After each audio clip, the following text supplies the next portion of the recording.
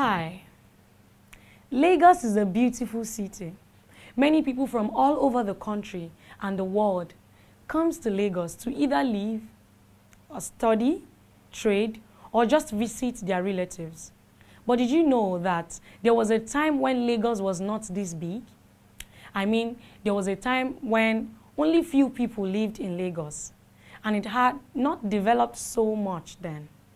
So, what made Lagos move from a small rural settlement to become a big urban settlement that now attracts people from all over the world? So, in this lesson, we will be learning the factors that promote the growth of settlement. Now, what are the factors that promote the growth of a town, city, or state, and finally lead to urbanization? 1. If it is easily accessible by road, rails, air. 2. Presence of economic activities such as trading, farming, mining, etc. 3.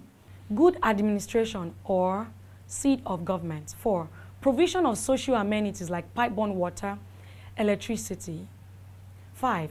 Good soil condition that encourages intensive agriculture. 6. Absence of disaster. 7. Political stability. 8. Relief and drainage. 9. Favorable climate condition. So in this lesson, we have learned what the factors that promote the growth of settlements are. Trust you had a good time learning. See you in the next class.